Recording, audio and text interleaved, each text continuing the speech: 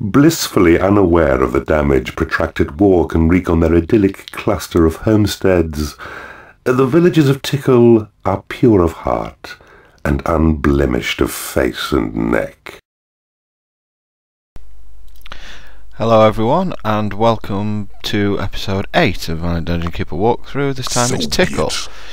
We have another transfer creature, and we're using the level 10 mistress again, because who doesn't love a level 10 mistress?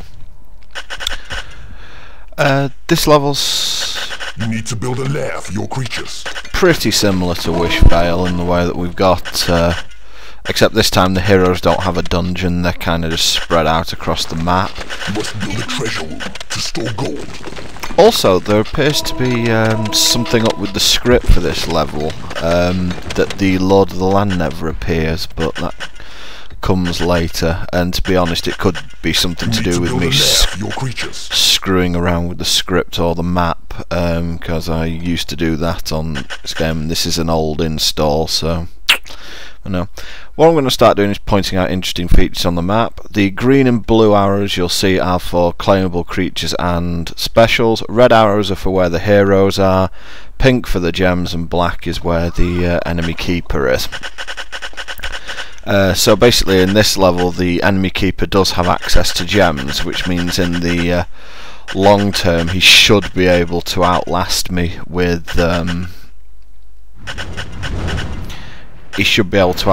through training, etc., just because he has infinite resources and mine are finite, despite being quite large.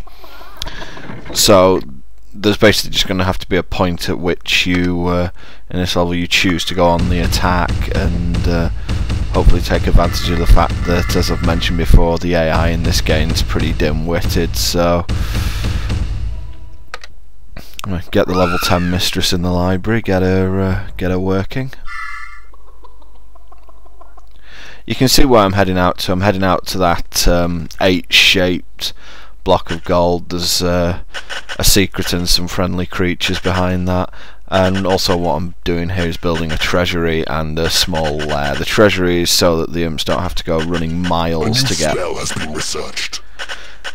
their gold back to the treasury, and the small lair is basically due to the fact of what we'll find behind the gold. As you've seen in previous videos, certain creatures just don't play well with others. Now that that's all dug out, here's the small lair, and we'll commence to digging out the rest of this gold. There is a lot of it, so we'll get a decent stack of gold in the beginning, which is advantageous against someone who's only got a gem block, because you do get you do get your gold quicker.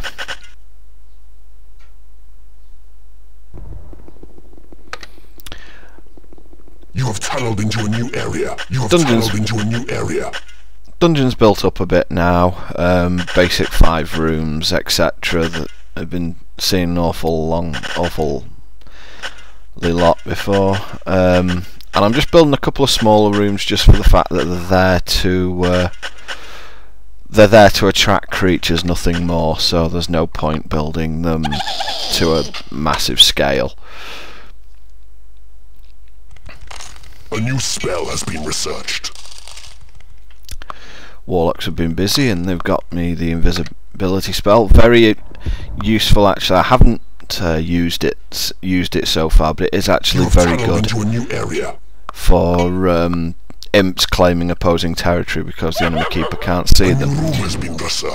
As you can see, we've dug into that area and we've come up with a couple of level 7 Hellhounds and a demon spawn or two. Which is quite amusing in the fact that demon spawn and hellhounds actually hate each other, so you have to keep them apart. Your minions are winning a battle. Hellhounds are basically, if I'm being unkind, I could call them slightly tougher flies, which is essentially what they are. They just go wandering and essentially making a nuisance of themselves. The only slight difference being that they can actually protect themselves in a fight. Not to the level that, say, a Bile Demon or a better creature can, but they'll run through most of what the they'll at high levels they'll run through most low-level creatures. And as you can see, there's a transfer creature special up there as well, so we'll be using using that to our advantage. You know, barracks, just so that I can start attracting orcs. As you'll remember from the last video, I kind of like orcs. Train quickly, hit quite hard, decent combat, don't generally ask for much. Prison, again, I'm probably a bit over enamoured with the prison in the early levels, to tell you the truth. It's not that useful. The heroes are generally the last thing you mop up on this map. A new room has been researched. And there's not really much worth converting. In the later levels, when you start facing higher level enemies, then the torture room and the prison become a lot more useful. The torture room's useful anyway, just because it attracts mistresses, and mistresses are fairly useful. So, but the prison early on, not really a huge amount of point to it. Additionally, a lot of the time the way you fight enemy keepers is by using spells or alpha striking, and at that point it's really not much use to have imprisoning on.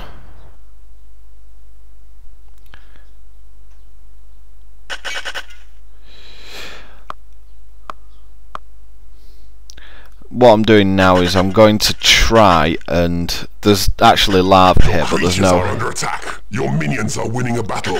It's the Hellhound going nuts again. There is actually lava in between, but what I'm looking to try and do is fortify off at this point, so that the enemy keeper can't get through that pile of gold, and I can get to it. A new room has been researched. And the temple's been researched. Very, very useful building, as will soon be seen.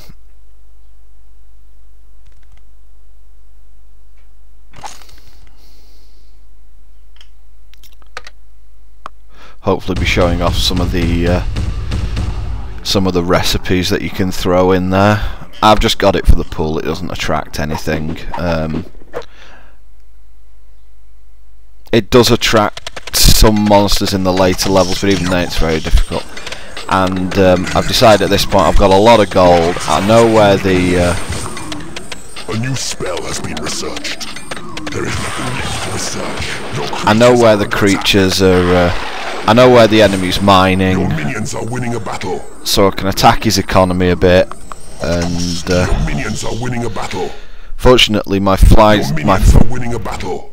A fly that I let roam has done its job in revealing the map to me, and now I'm just going to completely devastate the opposition. It'll cost me, but it'll cost him more.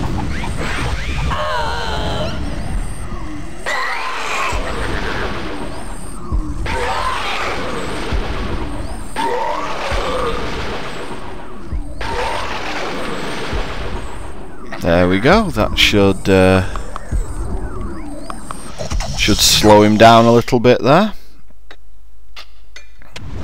But again, as you can see, having an imprisoning on there was pointless. Yeah, he's down to 3 creatures, so it's time to try and press our advantage home, I think, at this point. I'll be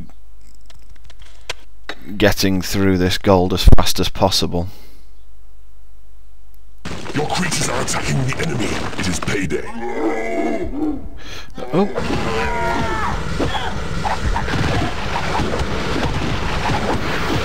As you can see, the enemy keeper does have spells available to him here, and I do make this is a pretty horrendous mistake here.